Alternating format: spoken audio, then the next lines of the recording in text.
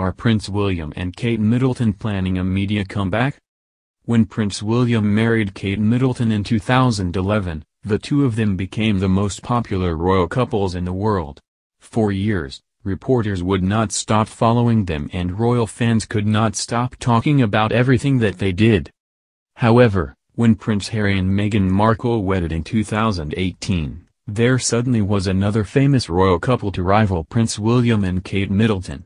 People's attention suddenly was divided between the two pairs. But with Harry and Meghan retreating to the countryside to take care of their new baby, are William and Kate now taking advantage of this to get more media attention?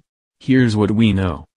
Prince William and Kate Middleton have been overshadowed in the past several months. Prince William and Kate Middleton have been trying to show more of their family.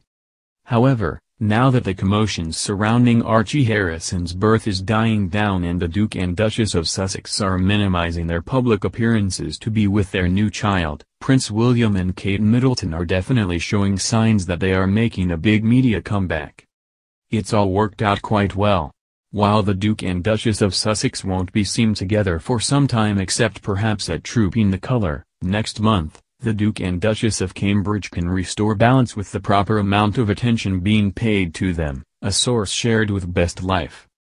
Kate Middleton recently participated in the famous Chelsea Flower Show with her own garden, called Back to Nature, which aimed to raise awareness for the benefits of nature on children's mental health, something that she has been an advocate for. Not only was Queen Elizabeth there to see Kate Middleton's garden, the little children of Prince William and Kate Middleton were present as well.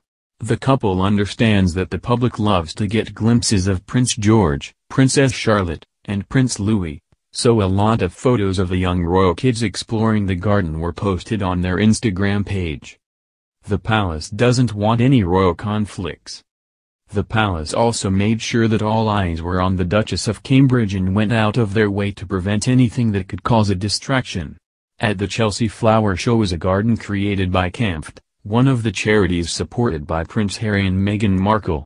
CAMFT was specifically told to not use pictures of the Duke and Duchess of Sussex to promote their work as to not distract people from Kate Middleton's Back to Nature garden. There is a system in place to ensure the diaries and events of each member of the royal family do not conflict with one another, the insider for Best Life said. This is simply the palace wanting to make sure the Duchess of Cambridge's efforts are properly acknowledged. After the Chelsea Flower Show, the Prince William and Kate Middleton also attended the Queen's annual garden party at Buckingham Palace, which had around 8,000 guests. And it seems that the couple will not slow down their public appearances anytime soon.